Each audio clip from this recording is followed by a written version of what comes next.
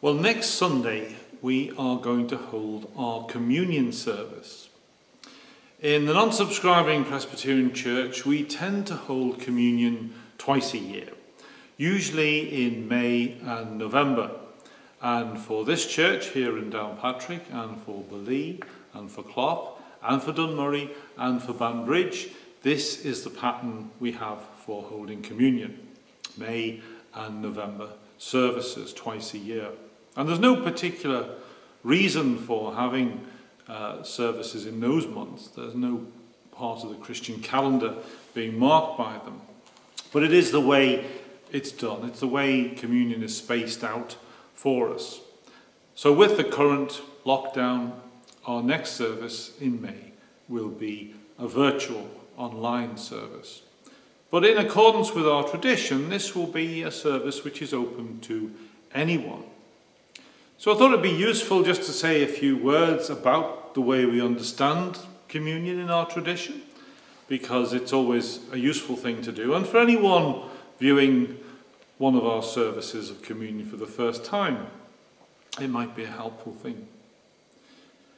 So there are a few churches that have additional communion services now, maybe around Easter, and there might be one or two that have moved to quarterly services. But generally speaking, our communion services are twice a year. And one of the features of communion for this congregation, and also for Ballee, Clough, and for Dunmurry and Banbridge, is that they follow the traditional way of celebrating communion. And we can have a look at some of the churches set out for communion, the way it's done in this way. So in our churches, tables are placed the length of all the aisles and benches alongside them, and the whole congregation is invited to sit at the tables. And the elements, the bread and the wine, are passed from one person to the next. So the minister and the elders might place the bread and the wine on the tables, but it's the people themselves who share the elements with each other. And this is the traditional way of doing communion, which goes back right to the start of the 18th century, back beyond that, back to the origins of Presbyterianism in Ireland. So that's one feature of communion for our churches. Now, clearly, that won't be reflected in our worship this month, nor do we know when we can go back to doing communion that way, but we look forward to the time when we can, because it's important to us. But communion is an important service to us, and that's one of the reasons why it was traditionally only held twice a year. Another reason was because of the logistics. If you think when this church was built in 1711, there were possibly as many as 1,500 members. Holding a communion service was a major exercise. It wasn't done lightly. It took a lot of organising. And it also took a lot of spiritual preparation.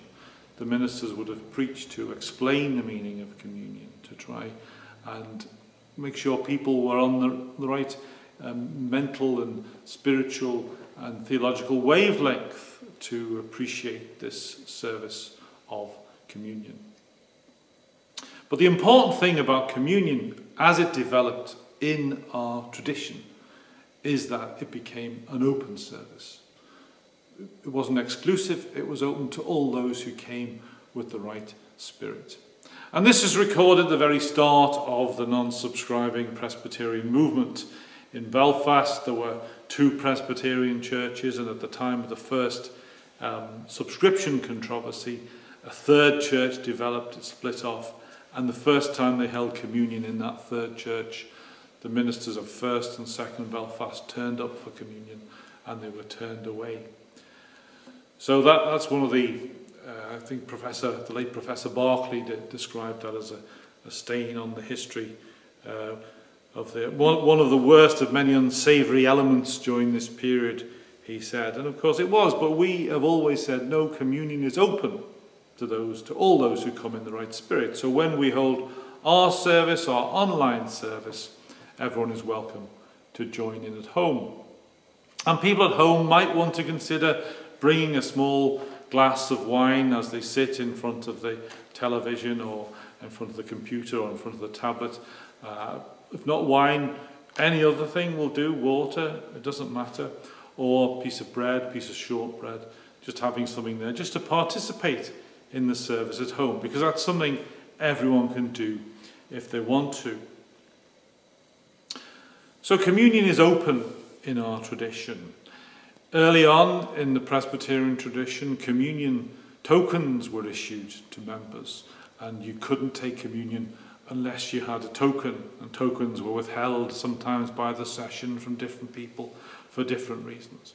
Well, long ago, our churches dropped that idea. Our church's theology would be rooted ultimately in that of John Calvin, but we developed more liberal ways of understanding the church, what it means to be a church, and what it means to celebrate communion over the centuries. So our service is an open service. So all acts of communion need certain parts to that service. They need the words of institution, the words given by St. Paul. They need prayers for the people and prayers for the world. And there are many different ways of performing a communion service. A few years ago, we published this little book, European Perspectives on Communion, which had examples of communion services and reflections on communion, not just from the non-subscribing Presbyterian Church, but from Remonstrants in the Netherlands, from Unitarians in England and Welsh-speaking churches as well, from Hungary, Transylvania, from the French Liberal Association, and from the Free Christian Union in Germany and Switzerland. The book is now out of print, but I intend at some point to upload it online so it can be read by a wider circle of people. But in the service, the example of the service for the non-subscribing Presbyterian Church written by Tom Banham, Tom includes another part of the service that is essential, and that is the invitation. And in our tradition, that is an open invitation. And that's an invitation that's extended to all those who will be watching online next week. But this invitation is something that I include in every service of our communion. And I'd like to read it now just to underline the point that it is an open service. So this is what the Reverend Tom Banham wrote. We are a congregation of sincere worshippers of God and followers of Jesus. We know through a long history of arguments and persecutions how hard it is to find words which can express the depth and meaning of true religion.